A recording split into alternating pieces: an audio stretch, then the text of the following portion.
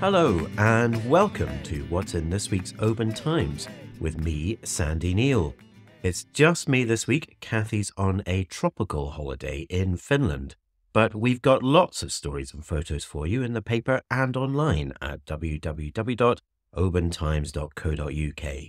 We're always happy to hear your stories and see your photographs, so please do get in touch if you have any news to share. You can call us on 01631 568 000, email us at editor@obantimes.co.uk, or message us on Facebook, Instagram, or X, formerly known as Twitter. So a date has been set for the appeal of a former Gia sub-postmaster jailed for a year amid the post office scandal. But a former sheriff says her conviction could be overturned tomorrow. MSPs across parties are urging health chiefs to reverse blood cancer care cuts at Oban Hospital. One patient faced a 7-hour drive and a £400 bill after travelling to a consultation in Glasgow. They said the whole new arrangement is a dangerous farce.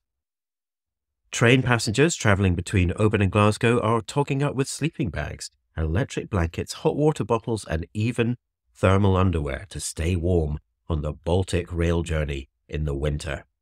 You can read the chilling story from commuters and tourists, plus what your local councillors, MSPs and ScotRail are doing about it in this week's paper and on our website.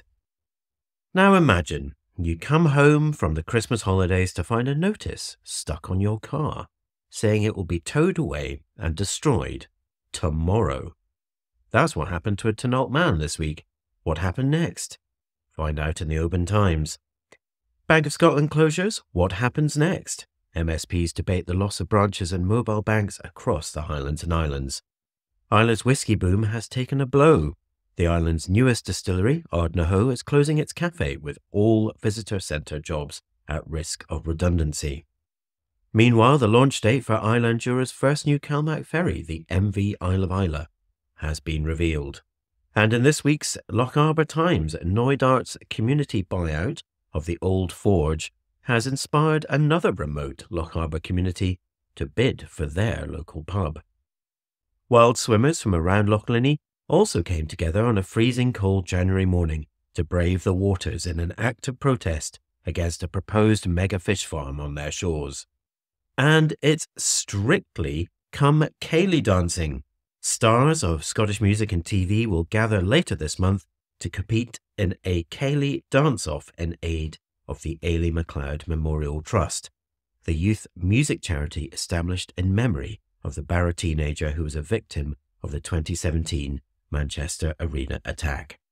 Dancers will compete in 4 rounds, putting their skills to the test across a range of Ceilidh dances from waltzes to Scottish.